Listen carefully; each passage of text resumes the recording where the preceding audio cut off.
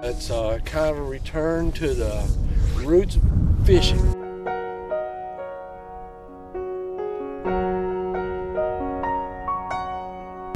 If painters use brushes and if potters use clay, then fly fisherman Steve Hollinson uses nature to create his work of art. It's my way of enjoying the great outdoors. Fly fishing is an ancient angling method and is an art form all its own.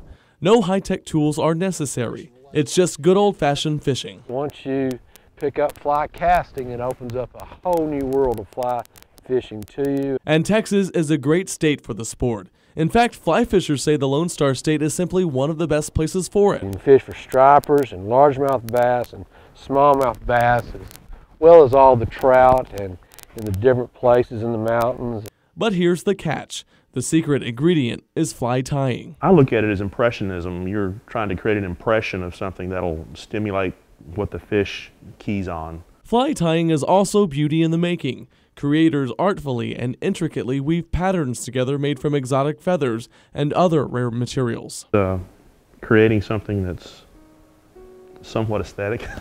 And whether its use is for show or for sport, the fly is just one piece of the fishing puzzle. Pick up, we're going to stroke back, stroke forward, and lay it down. Learning how to master fly casting, all about the loops, is another. Nice and smooth, that's it. Even amateurs can become pros. Beautiful. And in the words of any good sportsman passionate about their work, life is too short not to fly fish.